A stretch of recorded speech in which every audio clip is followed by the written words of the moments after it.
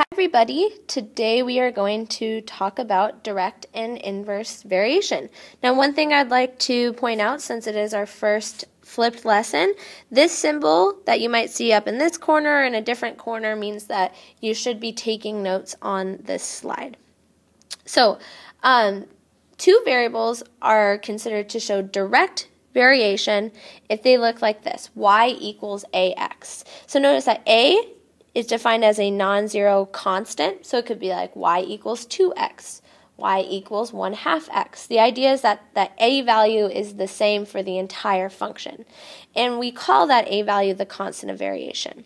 So if it's in the form of y equals ax, it's direct variation, and if it's in the form of y equals a divided by x, it's called inverse variation. Now you can look at an equation and decide whether it's in direct, inverse variation, or whether it's neither. So look at example 1. First of all, you'll see that this is xy equals 5. We do need to put it in the form of y equals. So for number 1, I'm going to divide both sides by x, and I get y equals 5 over x. Now you can see that this is in the form of y equals a over x, where our constant of variation is 5. So this is clearly inverse variation. Okay, now look at number 2. This one, it already says y equals. This is y equals x minus 4.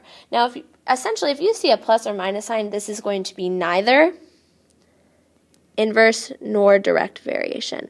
That's because it's not in the form of y equals a times x, and it's not in the form of y equals a divided by x.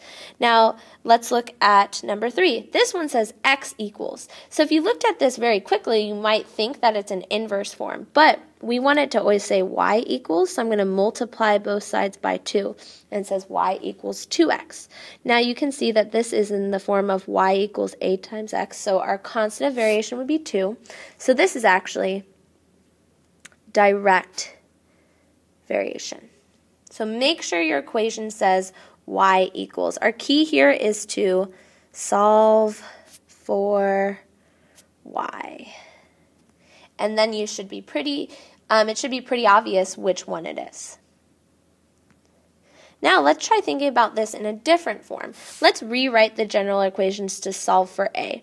So for my direct one, if I solve for a, I divide both sides by x. It's a equals y over x. And if I solve for a for inverse, I multiply both sides for x, so it's a equals xy.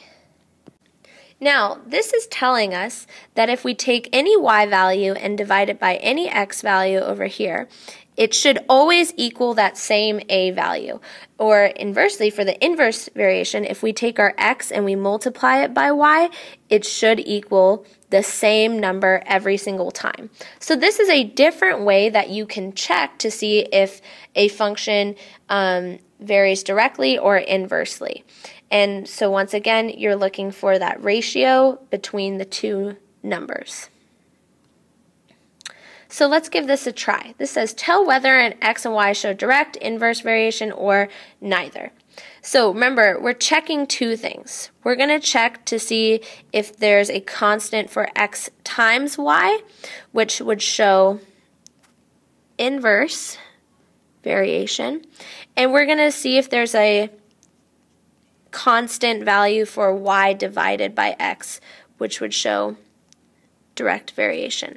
So once again, I'm using the rewrites when we solved for that constant of variation. So for a, let's check to see if there's an inverse variation. So we're just going to multiply all of our x and y values together. So if I do x times y here, it's negative 80. Now if I do x times y here, it's negative 45. So since these two numbers are different, I can already tell that this is not an inverse variation. It is not an inverse variation. Now let's check for direct variation. So for this, I check y divided by x. So if I check this first one, 20 divided by negative 4 is negative 5. Okay, let's check this next one. 15 divided by 3 is negative 5. Okay, let's check this one. 10 divided by negative 2 is negative 5. And let's check this last one. And we get, once again, -5. So for this one, there is, in fact, a direct variation because that ratio of y over x is constant for every single coordinate.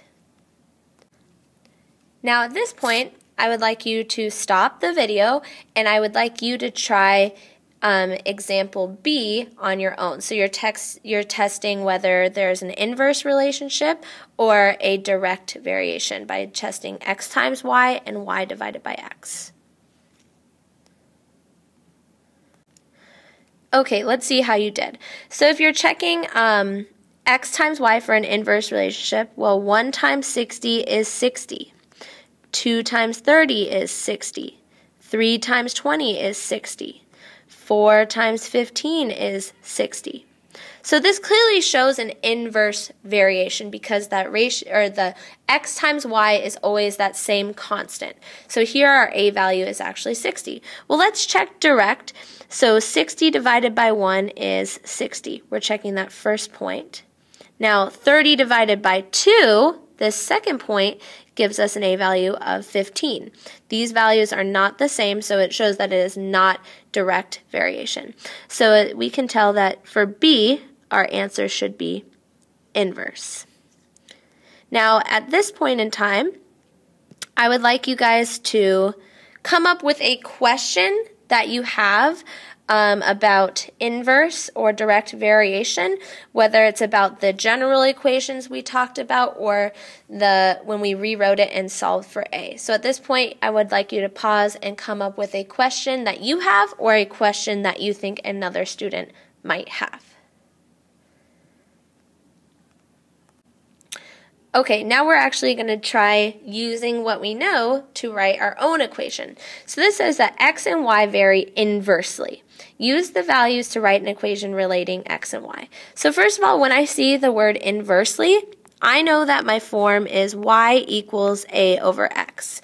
So if you think about this, they tell us y, they tell us x, what we need to know is a. So let's substitute some values. Instead of y, I'm going to put a 4. So I'm going to say 4 equals a divided by my x value, which is 3. With just this simple equation, I could very quickly solve for a. So if I multiply both sides by 3, I get a equals 12. Now this is what I plug into my original equation. So my new equation is y equals 12 over x. And this is my answer. This is an equation that relates x and y inversely. Okay, so essentially you're solving for a using the values they give you and you plug it back into your equation. Okay, at this point, I would like you to stop the video and please try number 2 on your own. Okay, let's see how you did. So once again, we are missing our a value, which is what we want to solve for. So we're going to substitute the values they gave us. So let's say 8 equals a over 4, which means a equals 32. So that's the only thing I need to substitute for my final equation. And that is all for today. Thank you guys for watching this first video, and make sure you come to class tomorrow with your prepared question and ready to take that Socrative quiz at the beginning of class.